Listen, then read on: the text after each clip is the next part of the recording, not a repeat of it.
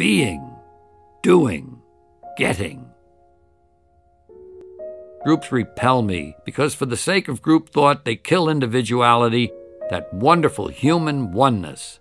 I'm wide open to individuals, fine with individuals. Individuals are just great. Every individual set of eyes you look into gives you something, whether it's a blank wall or an infinite regress of barbershop mirrors, just as fascinating. People are wonderful one at a time. Each of them has an entire hologram of the universe somewhere within them. But as soon as individuals begin to clump, as soon as they begin to clot, they change. And the larger the group, the more toxic. The more of your beauty as an individual you have to surrender for the sake of group thought.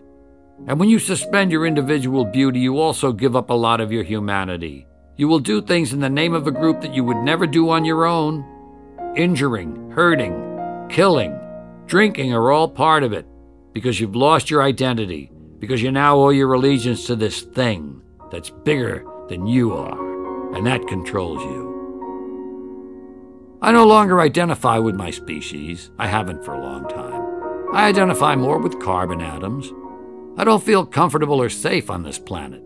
From the standpoint of my work and peace of mind, the safest thing, the thing which gives me most comfort, is to identify with the atoms and the stars, and simply contemplate the folly of my fellow species members.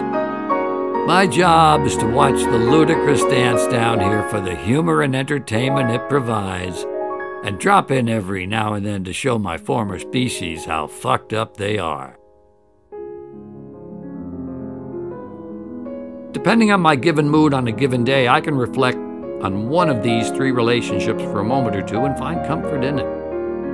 And know that I'm really at one with the universe and will return to it on a more fundamental level someday. My reunion with it and all the rest is a journey, a game, a comedy, a parade.